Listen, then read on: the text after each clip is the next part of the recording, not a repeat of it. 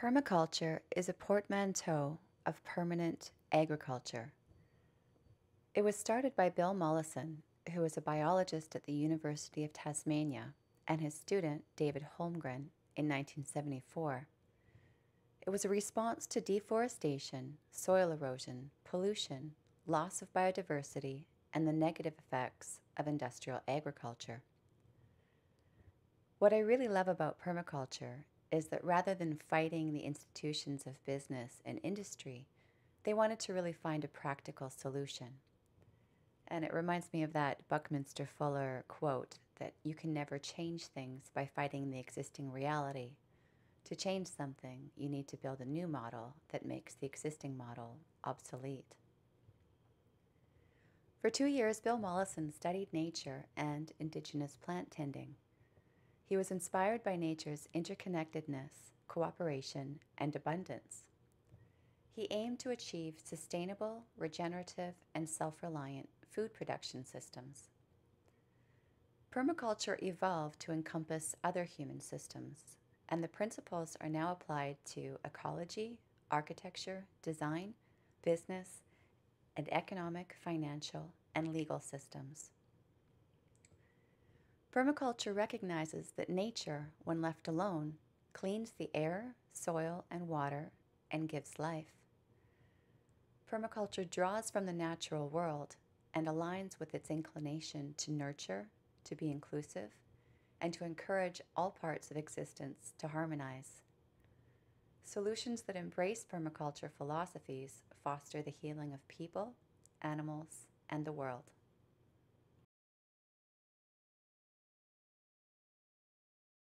Here's a picture of the founders and a quote by Bill Mollison. The overall aim of permaculture design is to produce an efficient, low-maintenance, productive integration of plants, animals, structures, and humanity, with the ultimate result of on-site stability and food self-sufficiency in the smallest practical area. The aim is also to plan for craft or other products on larger areas that yield a trade or commercial potential for clients. The design should aim for a total, secure, long-term integration of all elements. Stability and diversity are the keynotes. Conservation of soil, water, and energy are central issues. The system combines rational landscape design, organic gardening methods, and alternative energy systems into a unified design encompassing many trades, skills, and disciplines.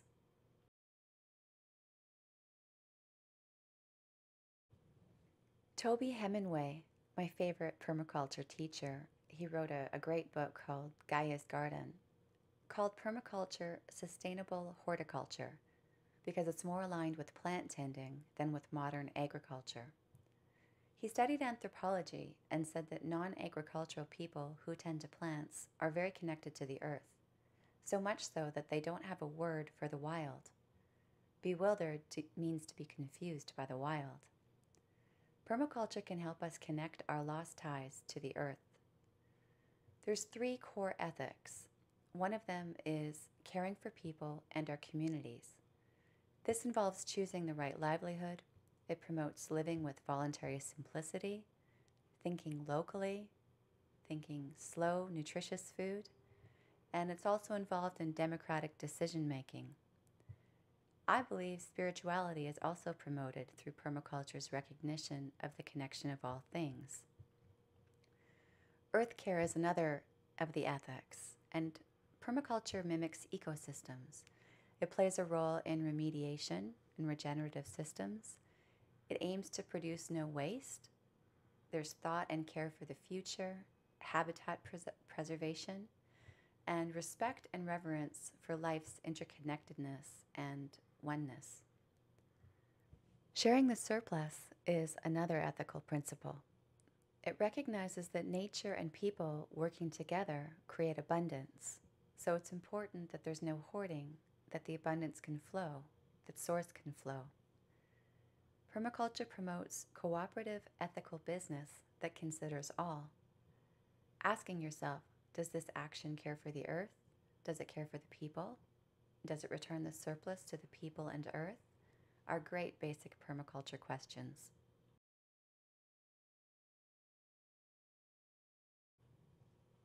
Permaculture has 12 principles. They are inherently ethical, they come from nature, and they can be applied to any aspect of life, home, business, or relationships. Number 1, researching the land, the climate, your zone, your soil type, looking at the native plants you have that could be indicators of what types of conditions you have, learning to think like nature, relinquishing power and order, and also realizing, of course, nature is beautiful, so plan to make your garden that way. Number 2, plants can serve many functions. For example, a tree could provide nuts, shade, and a windbreak. A hedge might provide fruit, privacy, and a shelter for wildlife. And you want to integrate your components holistically rather than segregating them. Number 3, you want to design for self-reliance as opposed to self-sufficiency, because in permaculture fashion, you want to be a part of your community and you want to share and trade, and trying to create everything you need is just going to be too much for any given person. You want to be able to adapt to weather variances. You want to have many different crops. You want to go low tech, have hand tools so that you can always function. Number 4, permaculture is all about polycultures, not monocrops. Variety really is the spice of life. You want to tolerate and embrace weeds, or otherwise known as volunteer plants, and let your garden naturalize to a certain degree. Number 5 involves very intensive planning and considering placement. For example, you might want to put a chicken coop next to a greenhouse to warm it and provide fertilizer. You might want to put a sauna right inside your greenhouse as well to warm it. And you want to work from larger patterns to detail. Number 6, you want to get away from unsustainable industrial systems. Regenerative systems, such as living fences, are much less work and cost over the long term.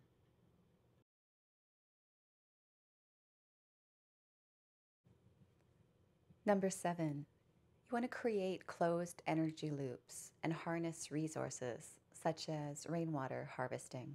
You could do this through the use of swales or ponds, recycling gray water, using gravity to feed water. You also want to conserve your energy with things like chop and drop comfrey and composting in place. Number 8, pioneer species prepare the soil for the next stages. You might want to take advantage of this and use things like nurse trees to raise your younger trees. You also want to adapt to natural change and accept the feedback from nature.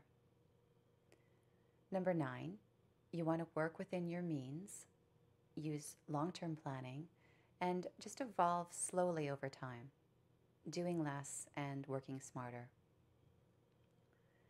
Number 10, you may have noticed that more life and diversity accumulates around the edges.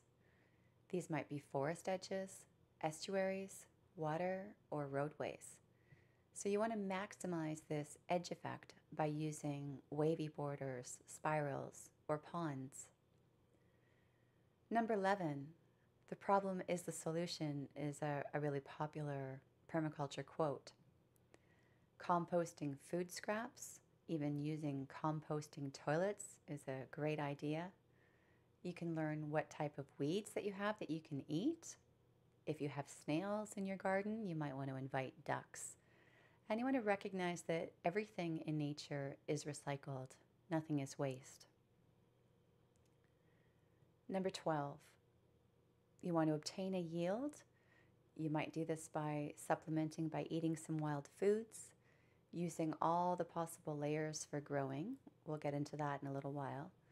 You want to stagger your yields seasonally, and of course, share any surplus.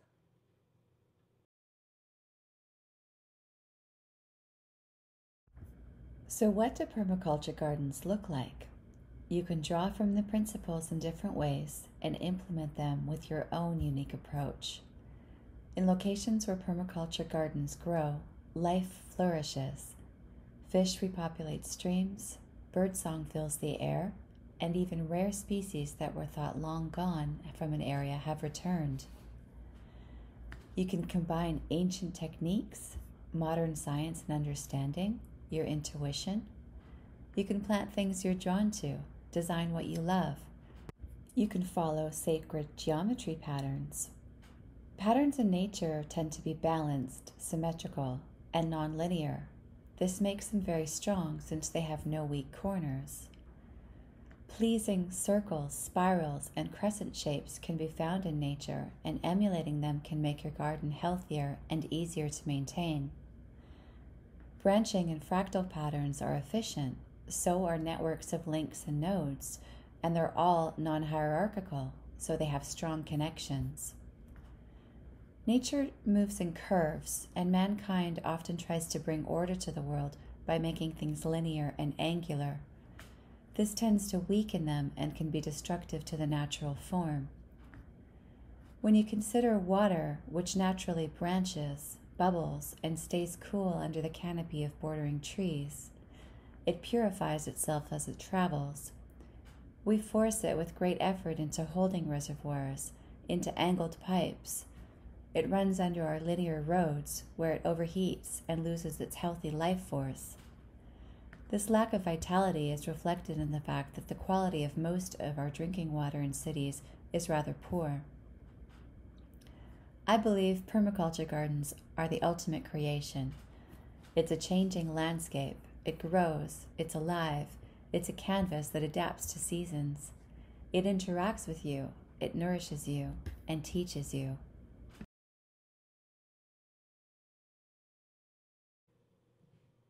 This is the residence of Becky and Bill Wilson. They're the founders of Midwest Permaculture in Cabri, Illinois, and this is their home in 2007.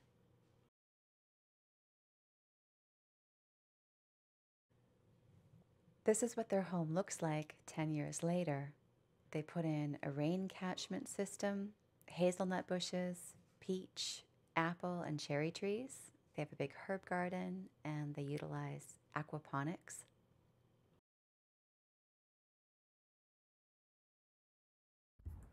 Becky and Bill's permaculture students helped to create a rain catchment system.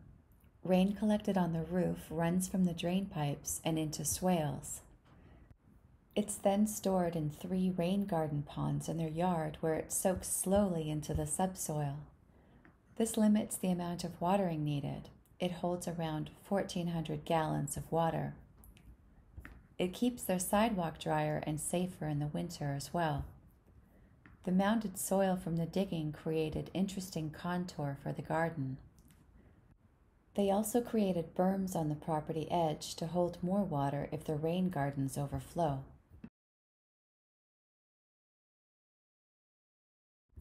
The trails in their yard are made of shredded wood. You can see a couple of guilds, which are trees and compatible plants grouped together. They chose native prairie plants for the bottom of the rain gardens because they tolerate flooding and dry periods.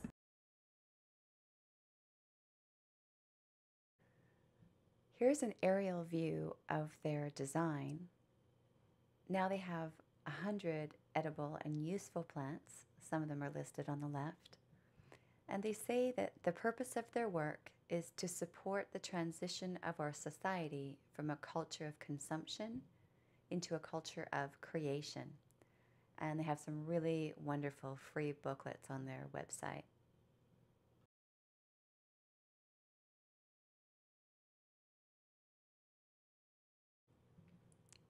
This is a picture of James Prigione's backyard in Toms River, New Jersey. And it only took 5 years to go from the before to the lush after shot. He used the back to Eden method of using a very thick layer of wood chips, and he would just let the wood chips degrade over a year and then pull them away to create little planting holes and dig down to where they had degraded and there was nice soil underneath the wood chips. And he'd put his plants in there. And the wood chips worked really well just as a suppressant for other plants he didn't want popping up. He was also inspired by Masanobu Fukuoka's natural farming techniques. These are based on the Tao philosophy of Wu Wei, which could be translated really loosely as do nothing farming. So this involves no action against nature, no rushing to fix a problem, no unnecessary pruning, no plowing, no chemicals, and in Masanobu's case, no flooding of rice fields. And he had a really healthy ecosystem with very high yields and wrote a fabulous book called One Straw Revolution.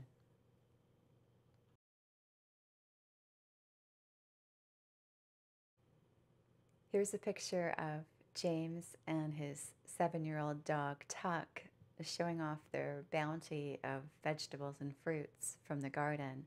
And James does a lot of fantastic videos, really informative, really fun. And Tuck's always walking around with him, eating all the vegetables.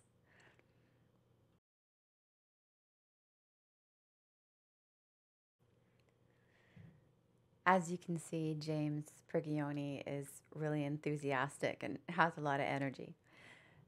So what happens when land is not disturbed by people? What does it eventually turn into?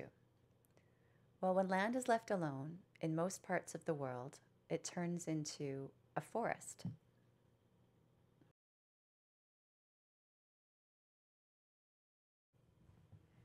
In forest succession, each stage prepares the soil and environment for the next.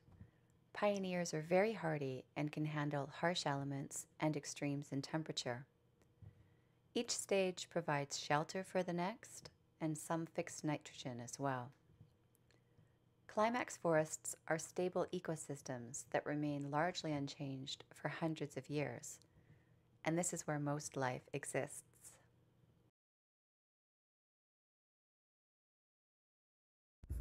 I think food forests are really the climax of permaculture.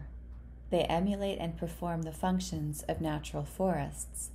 They're complex symbiotic networks that are self-sustaining. The roots hold nutrients and water. In fact, nearly all fresh water comes from forest watersheds. The trees protect waterways. They fill underground aquifers, and they create springs. They also create humidity, which turns into clouds, which in turn attract higher clouds and make rainfall. They also slow rainfall, prevent runoff, and topsoil loss. They offer protection from floods, storms, and wind. The leaves clean the air.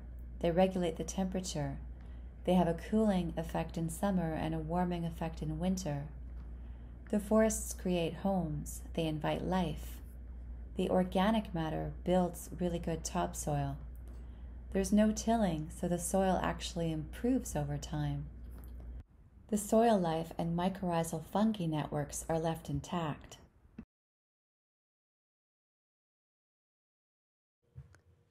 Food forest gardens make use of all the possible layers, so they're efficient and productive. These include the taller canopy layer, a smaller tree layer, a shrub layer, a herbaceous layer, a root crop layer, a ground cover, and also climbers or vines. You could even include a fungal layer for mushrooms and a wetland layer for water-loving plants.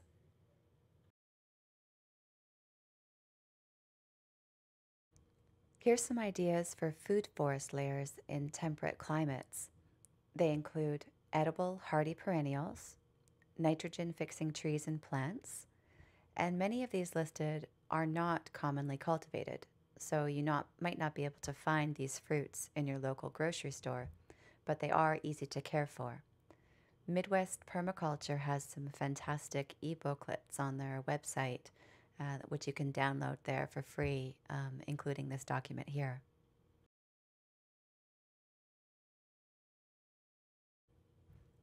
Food forest gardens are not a new thing. In South and Southeast Asia, There are tree gardens that are often hundreds of years old. This is a Candian forest garden in Sri Lanka, and it's very diverse. It includes spices, timber, medicine, food, and fruit, and it's a stable, sustainable system.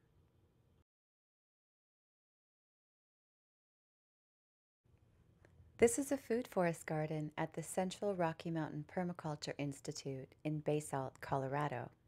It's at 7,200 feet and it's on a steep, rocky hillside. The native forest is Pinyon juniper with very dry soils and poor fertility. In spite of this, they've created a productive forest garden. They used sheet mulching, terracing for rainwater collection, chop and drop nitrogen fixers, and mulch plants to build the soil. The soil stores the infrequent rainfall and limited irrigation nicely. They left some islands of original vegetation in the garden for local biological diversity and pest control.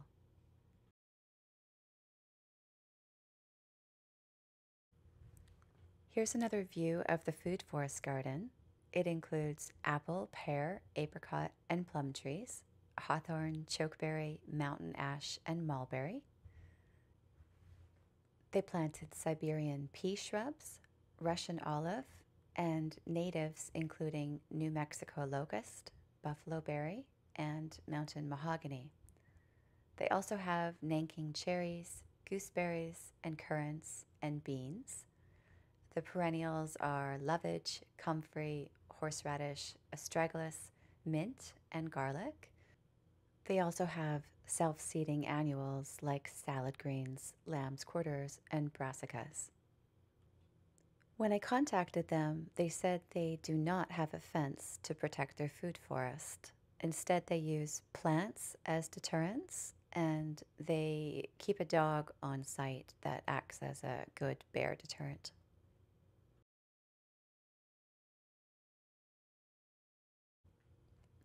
Here's a picture of Jerome Ostentowski, who's the founder of Central Rocky Mountain Permaculture Institute. He's giving a tour of his greenhouses, which is what they're actually most known for. Their greenhouses use passive and active solar technology. They call the technology a climate battery. It's a subterranean air circulation system that takes the hot, moist ambient air from the greenhouse during the day, stores it in the soil, and discharges it at night. They have two greenhouses, one with tropical, one with subtropical climates. So they grow bananas, papayas, and plenty of exotics.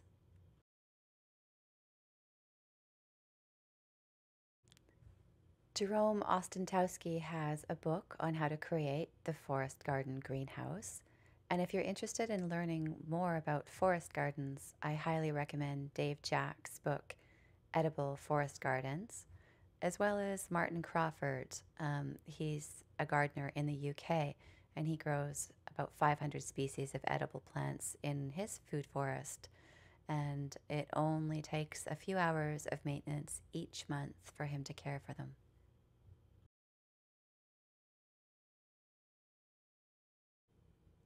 Ishtal Renee of 8th and B allowed me to use this diagram of plant functions. In addition to considering layers, you want to choose plants according to the functions they perform. Some plants are edible, some support the ecosystem, and some do both. Ensuring these roles are met makes the plants happy, the soil rich, and the food nutritious. Fertilizers and pesticides are not needed because the system works together harmoniously. The plant functions include nitrogen fixers, which are often in the legume family. Pioneer trees are also nitrogen fixers. These include alder, Russian or autumn olive, silverberry, locusts, red stem dogwood, sea buckthorn, bayberry, and buffalo berry. By dropping leaves and by small roots constantly growing and rotting in the soil, they spread nitrogen. Pollinators is another of the plant functions. You want to aim for blooming all year round. You can use plants and you can also use local flowering trees and bushes. Dynamic accumulators are plants that have long roots that mine nutrients from deep within the soil, making them available to others in the ecosystem. These include nettle, yarrow, and lamb's quarters. Repellers are often plants that provide habitat for beneficial insects, such as wasps, that help keep a bug balance in the ecosystem. They can also be plants that animals don't like the smell of. Mulchers are also important for building the soil. These include deciduous trees that produce lots of leaves in the fall, and comfrey and rhubarb are popular mulchers. Suppressors are plants that inhibit grasses. You can plant a ring of them around a fruit tree's drip line so the tree won't be competing with grass for nutrients. Ramps, camas, lilies, and other spring bulbs work well for this.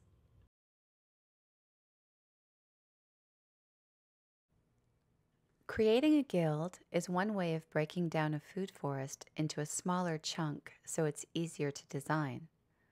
This guild from the Resiliency Institute shows the layers and plant functions working together. The plants in this guild are compatible with fruit trees. You want to choose plants for your zone, precipitation, and length of growing season. Keep in mind that for every 1,000 feet above sea level, it's approximately 10 degrees Celsius or 3.5 degrees Fahrenheit cooler. Pay attention to soil type, but know that adding organic matter will fix most problems. Choose companion plants. There may be some trial and error involved. Choose lots of perennials and self-seeding varieties. If you want to, you can certainly mix in annuals to the guild. You may also want to consider analog climates. The World Köppen classification system can inform you of other areas around the world that have a climate like your own. You can research their native plants and integrate them into your guild or garden.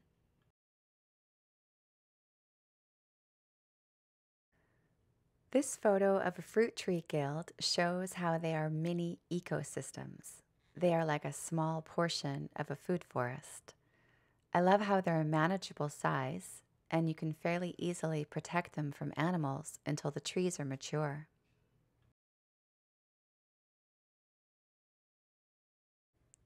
Bealtaine Cottage is Colette O'Neill's farm, where she is the sole woman involved.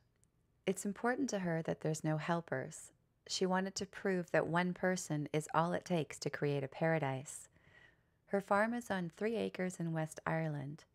She said it had the poorest of soils, was wet, rushy, and north-facing, and it was a monocrop of grass that could only sustain 2 cows.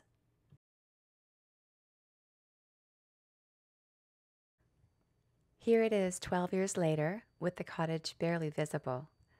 Colette got donations, wrote a book, and raised money to make her dream happen. She said standard agriculture in the area gets numerous grants, but the Irish government ignored funding her project.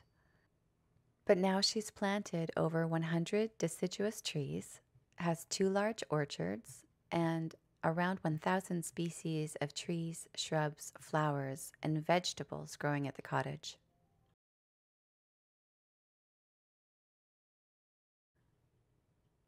Here's a picture of the pond Colette dug before planting.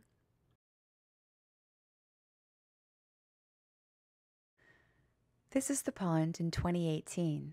The plants are interconnected, and each tree has multiple functions that benefit the rest of the species and brings balance to the entire land. The soil is rich and fertile. It smells like a lush, dense rainforest. She feels reconnected to the earth. There's a large surplus of food that she makes into jams, wines, pickles, chutneys, and dried foods.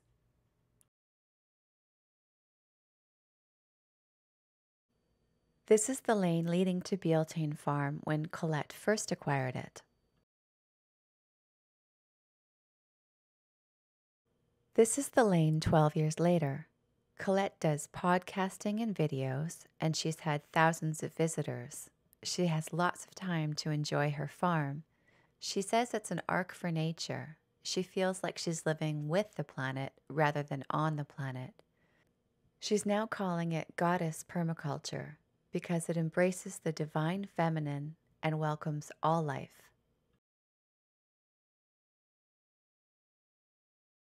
Even Colette's cabin uses permaculture principles. She uses recycled materials, as you can tell from the broken tile floor.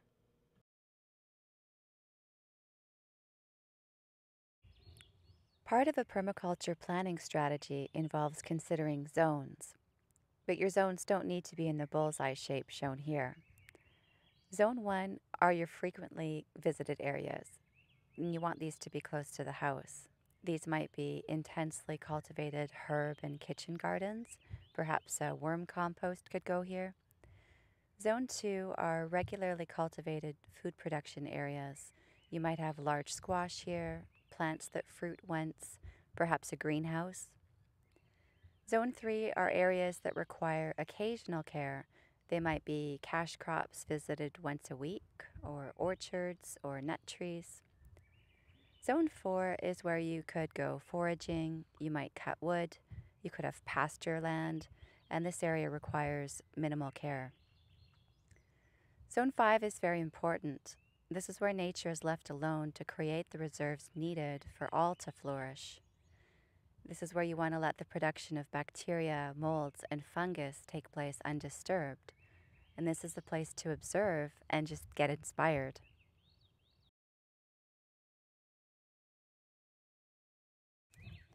Permaculture zones can be adapted to an urban living environment. Zones can be used as a way to meet food needs in the city and promote community and regional self-sufficiency. Zone 1 might be your garden, maybe your yard or pots on your balcony.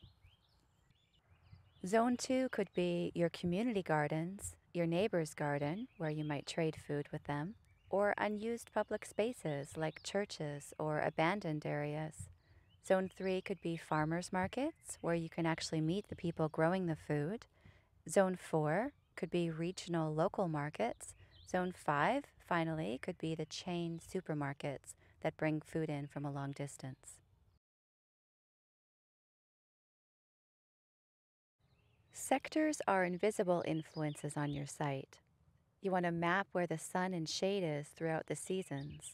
There's apps that can tell you where the sun is at various times of the year. I use one called Lumos. You want to determine where water flows and collects. You want to note where fire zones might be, such as steep areas where fire could spread quickly uphill, and you might want to build a fire break.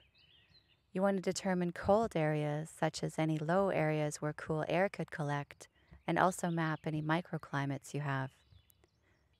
You can apply sectors to influences in the city as well. These could be artificial light, unattractive areas, easements, laws, even expenses. You can choose to block, channel, or open a sector up. Permaculture recommends that you study land for 1 whole year before working on it. You should list the functions and properties of all elements, look for connections between them, and ways the principles can be applied.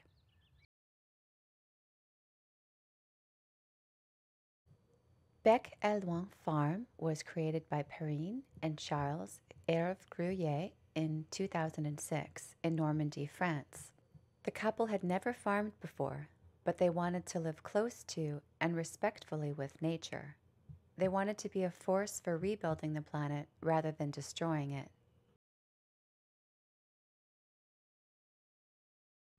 This is an overview of the farm in 2015. At a 1/4 acre, it is compact and diversified. They feel like pioneers who take the best of past and present techniques. The approaches they use are from 19th century Parisian market gardeners, Amazonian tribespeople, and Asian efficient microorganisms related practices. It is an experimental and research farm, and many studies are conducted on site. It's also a market garden. Their productivity is 10 times higher than that of mechanized organic farming, showing that permaculture gardens can produce good incomes. Charles says they stay humble and recognize there is not one truth, but 1,000 possible approaches. The gardens are a haven of biodiversity and a place of real joy and beauty to live and work. They say their exploration has led to something incredibly important for mankind: agriculture which is not just sustainable, but restorative.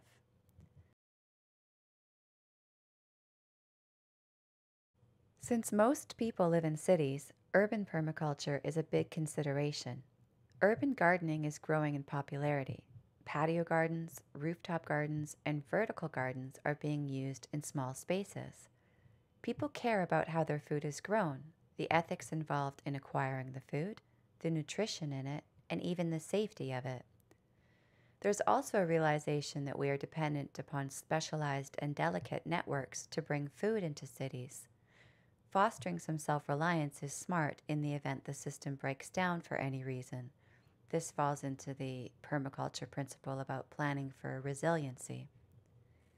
Did you know about 50% of the food in Russia comes from the small country gardens, which total about 7% of their land? Community food forests are starting to pop up now. There's one in Seattle and one in Edmonton. Some people are addressing food deserts, which are areas where only fast food can be found in some poor inner cities. So, bus stop veggie stands are popping up, and mobile carts are bringing fresh produce in from neighboring farmers. Laws are being changed. In many urban locations, vegetable gardens were not allowed for many years. Neither were community gathering areas on public property. Natural and sustainable building design is considered in urban permaculture. Straw, bale, and cob buildings provide insulation values that are 2 to 3 times that of commercial fiberglass. If you want to learn more about ways permaculture can be applied to the city, I recommend Toby Hemingway's book, The Permaculture City.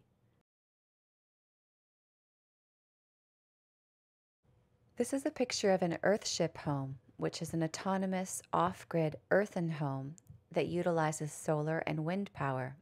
It recycles gray water and even treats blackwater sewage to use in plantings. The founder of Earthship Homes is Michael Reynolds. This is a picture of the most basic Earthship design called the Simple Survival. They do sell designs and teach courses, and they also do a lot of work in impoverished areas, building schools and community buildings.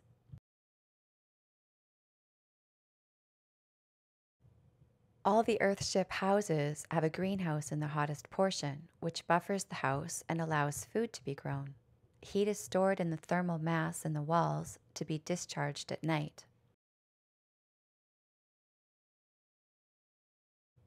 This is an interior of one of the Earthship homes.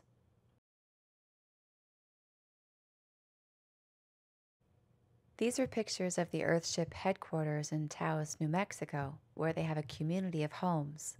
They use recycled material, and in these images they've used glass bottles in adobe walls quite beautifully.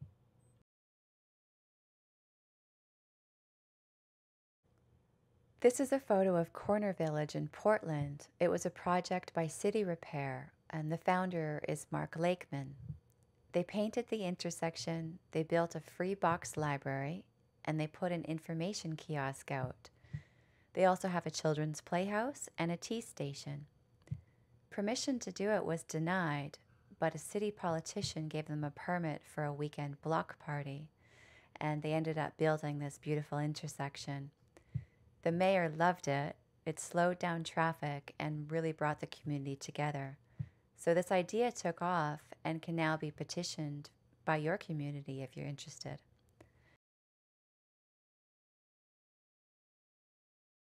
Here's a picture of the solar-powered tea station before it became legal. City Repair spends a lot of time teaching communities how to do this work, and Mark Lakeman says it's about building relationships, not building stuff. This is an image of the Cobb Angel Bench, which is beside the tea station at Corner Village. City repair works to create gathering places in public spaces. This is a big change from streets being a thoroughfare designed to keep people and vehicles moving. The streets are now safer, more livable, and walkable.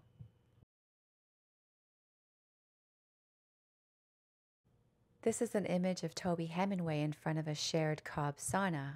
They now have more shared gardens in the area, more shared childcare. People help each other paint houses. They have a stronger community. They even have a depaving campaign to green areas with unneeded pavement.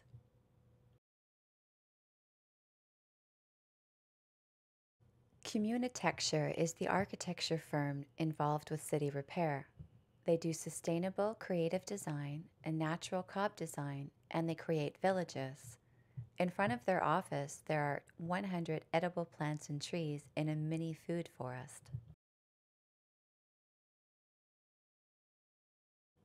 Mark Lakeman says there are more than 700 public space interventions now, and no one knows the exact number. He's just happy it's getting out of control.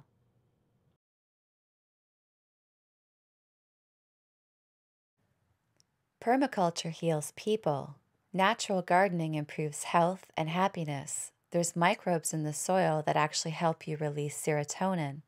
And the longest lived centenarians all do some form of natural gardening. These are the people that come from the blue zones. Gardening is among the best exercise you can get. You get fresh air, sunlight, you become in sync with nature's rhythms. You get to eat food with micro and phytonutrients that last only a short period of time. Plants respond to respectful care by growing better. You may have heard of the Cleve Baxter effect. He was a polygraph expert who showed that plants do indeed have sentience. When gardening, we communicate with our plants. We expose them to our voice. We might turn on genetic receptors through the DNA in our touch, sweat, and saliva. We might be encouraging them to grow for our individual health and benefit. Permaculture heals soil and makes food nutritious again. Dr. August Dunning conducted studies on mineral loss in food. The decline started with mechanized farming in the 1950s. It sharply declined again with pesticide, herbicide, and fungicide use, and then again with recent GMO and glyphosate use. Mineral loss is correlated with much higher disease, and today it takes 36 apples to get the same amount of iron you used to get from one apple in 1950. Permaculture brings minerals and nutrients back again into the living soil. Permaculture is organic. It utilizes polycultures and typically doesn't till the soil, so it brings minerals and returns nutrients back again. Food becomes more nutritious and abundant as the permaculture garden matures. It also results in perpetual, beautiful, satisfying landscapes that nourish our minds, bodies, and souls. Mycelium is being used to clean waterways and contaminated soil. This is called mycoremediation. Oyster mushroom mycelium reduces E. coli and breaks down hydrocarbons. Garden giants remove mercury and heavy metals from soil and water. The lignin found in dense trees is of a similar structure to the toxins, so mushrooms are well adapted to clean the environment. Mycelium is like an underground neural network that connects plants and trees through their roots. It feeds them water and nutrients like phosphorus. It helps them build immunity to bugs, and it allows them to communicate chemically through the network. They can warn each other when pests attack. It allows trees to support other trees in need and teach seedlings how to thrive. They can send carbon, water, and resources through this network. Mycelium even stops feeding pioneer plants when their time has come. In return for all this work, they get sugars from plants. Mycelium is invaluable to soil health, and tilling damages it, and fertilizers do damage too. Some scientists are calling this the wood wide web, and the underground fungal internet can be very large. In fact, the largest living species on the planet is a honey fungus in Oregon, which is 2.4 miles across. Paul Stamets wrote a very interesting book called Mycelium Running: How Mushrooms Can Save the World.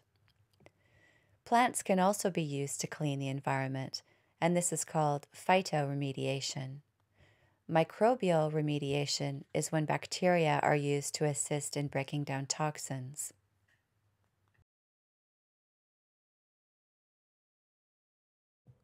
This project, Healing the Cut, Bridging the Gap, was a project by Oliver Kellhammer, who's a knowledgeable permaculture instructor who also teaches at Parsons School of Design. In Vancouver, the Grandview Railway cut through a very lush wildlife area. So Vancouver held a competition for artists to forward ideas for decorating the new bridge in 1993.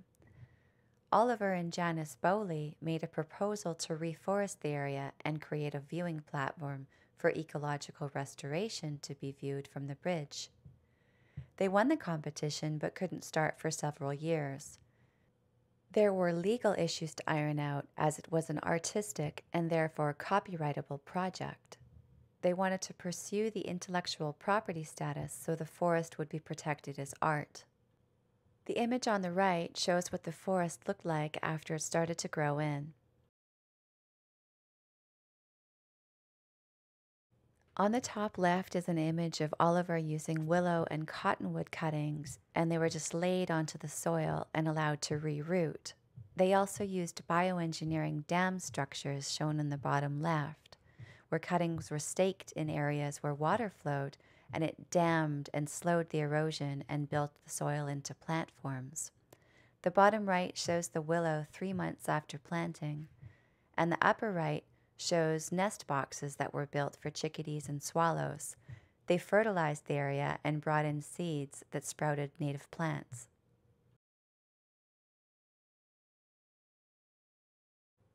Reversing desertification is another area where permaculture is being applied, such as the Screening the Desert project by Jeff Lawton.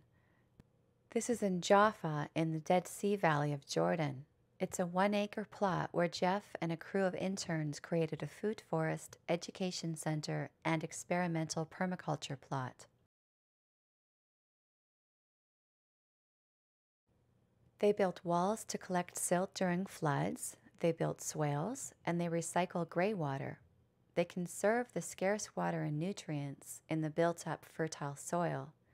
They created cooling microclimates to protect tender crops from the desert heat. They used composting toilets, chicken tractors, worm composting, and foraging ducks. There's a lot of success in the area, and the compost worms are being shared.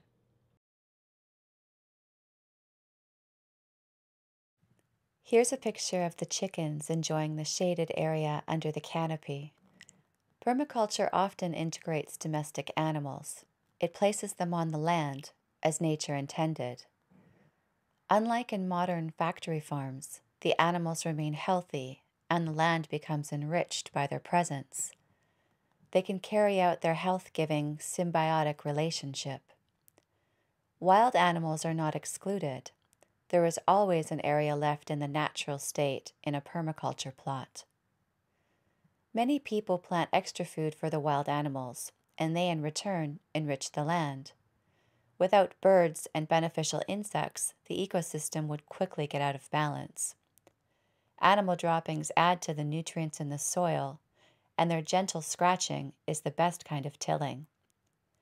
Some gardeners will plant perimeter fruiting hedges and trees that may not be very palatable to people, but are appreciated by less discerning wildlife.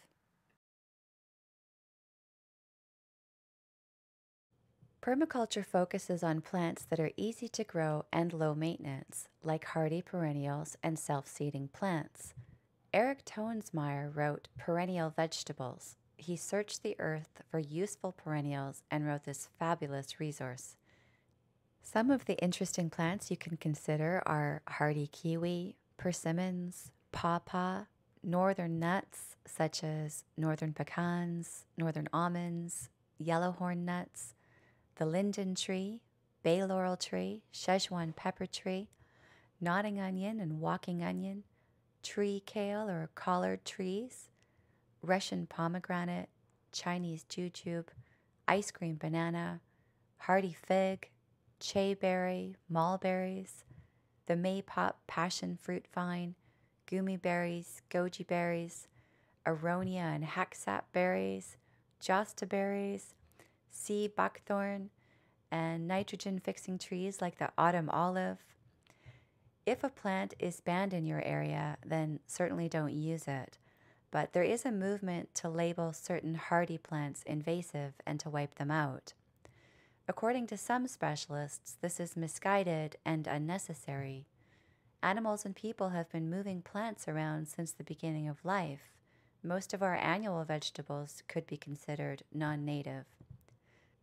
The plants labeled invasive are often pioneers that heal the soil, remove toxins, fix nitrogen, and prepare the land to become a climax forest once again. These plants normally only exist in areas where the land has been disturbed. Many are edible and useful. Some argue that they are less a threat than the toxic chemicals used to poison them. I encourage you to become aware and research who is funding the eradication of invasive species in your area.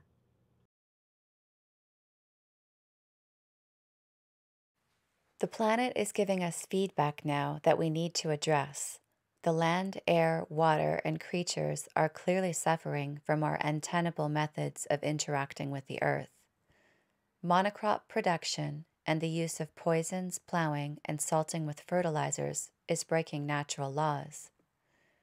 The underlying ideologies that have for too long promoted human dominance, conquest, the use of technology unquestioningly, and the hoarding of natural resources are unreasonable, juvenile, and ultimately self-destructive. Industrial agriculture mines the soil for nutrients without efforts to heal and replenish it. It requires the use of pesticides, herbicides, and fungicides. These pollute and kill the smallest life forms, and the entire ecosystem is now suffering the consequences. When an insect attempts to devour a monocrop, they are not the enemy. They are actually assisting nature by removing the unnatural and unhealthy condition and encouraging diversity to return. Natural and permaculture landscapes can't be decimated by insects or animals because they encompass varied, healthy, and balanced ecosystems. They remediate previous soil damage, remove toxins from the environment, and bring life back into balance. I feel we have an obligation to address the global destruction and pain and to improve the lives of others, animals, and the entire planet. When we become conscious of a problem and aware of the solution, I feel we have a duty to act. Permaculture gives us a set of principles to help return our world to a respectful, cooperative paradise. We can become stewards that help create the unity and coherence that all life seeks. Permaculture reveals that the more we consider others and the earth, and the more we share, the more there is for us and for every inhabitant of the planet.